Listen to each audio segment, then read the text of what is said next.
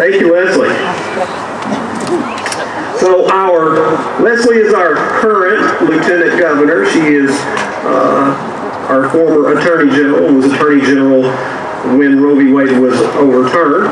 So our former Lieutenant Governor, who is now our Attorney General, Tim Griffin.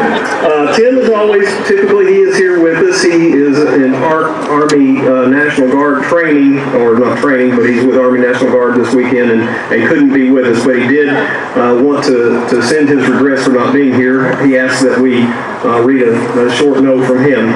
Dear fellow Arkansans, unfortunately I cannot be with y'all in person because he writes y'all. I am currently out of state on my Army duty. As Attorney General, it is my privilege to recognize the 45th Annual March for Life in Arkansas.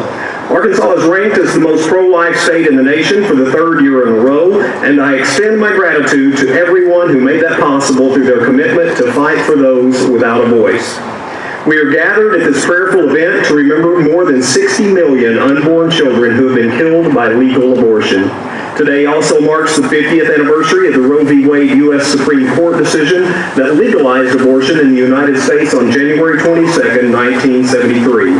But on June 24, 2022, the U.S. Supreme Court overturned that ruling, finally allowing Arkansans to enforce laws that protect the unborn.